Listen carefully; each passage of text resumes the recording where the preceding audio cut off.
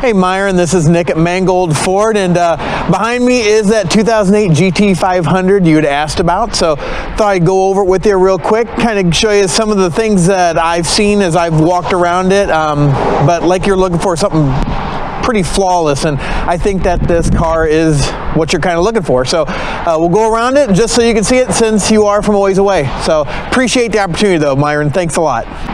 I thought we'd start with the engine bay, Myron. Obviously, you know quite a bit, being a dealer yourself at one point. It does have an aftermarket air intake, which we do have the original in the trunk.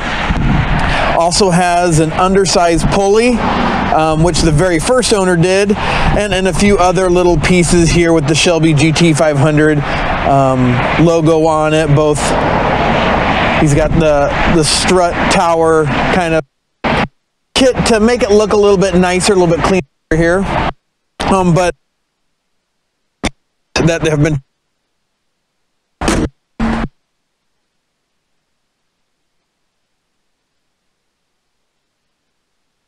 found really no anything on the bumper itself or chips that I've always noticed on these generation Mustangs get on the hood themselves on that leading edge. But walk around here, tires are in real great shape, and those are the original type tires. So I don't know if those are the originals themselves, but plenty of tread left on them. I believe that's just a water spot there. Okay, so there is one little itty bitty scratch right there. It's not very big at all. Might even be able to be buffed out actually. Then walking down the side again, I mean, black shows everything. And on this one, I really don't see any flaws on it right in there. As we open the passenger door, we've got plastics on the floor. The door cards look like brand new. Passenger seat, no wear, no major wear at least. I mean, the thing has 3,353 miles on it, so even the gear shift is in great shape, as is the dash. I mean, the steering wheel still looks like brand new. As far as the back seats go, again, looks almost brand new. I mean, can never say they're brand new anymore with 3,353 miles, but also it is a 2008. So he does have, first owner looks like did some of the performance modifications. It has MBRP exhaust on it.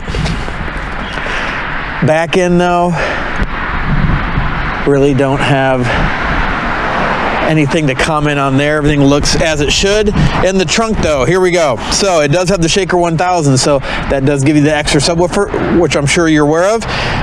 The tire inflation kit, because this first owner also bought a spare tire for it, which is on the full-size rim, so it doesn't fit quite right. And there's the original air box, along with paperwork for the work that has been done. The pulley itself, the original pulley in there, along with the kit to actually reinstall it. And like I said, he does have a full-size spare under here on the original rim, so those are not meant to fit in there, but the first owner bought it.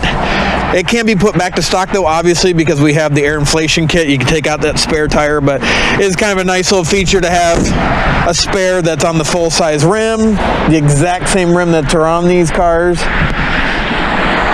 And again, down the driver's side,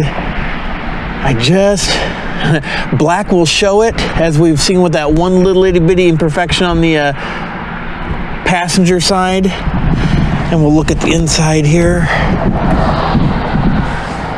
Again, not any excess wear on those bolsters like we've seen on Mustangs before. Still looks very new. Steering wheel as well looks fantastic. And the door card itself in great shape. We'll get in here. All the instrumentation. And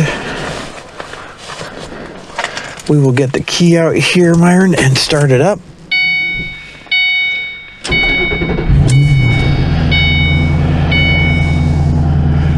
$3,353 miles.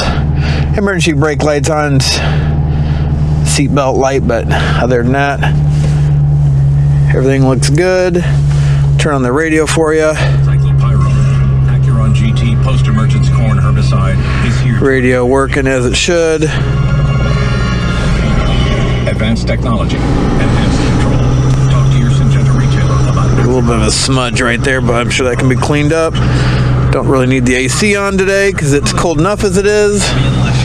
Our customers have always that we're straight shooters. Now they're going to love us because we. Here we got direction and auto dimming rearview mirrors working as it should. So the radio's working. Also, it does have the ambient lighting, so that's going through the different colors. And then the last thing I wanted to show you too, Myron, was does have the original GT500 SVT owner's guides.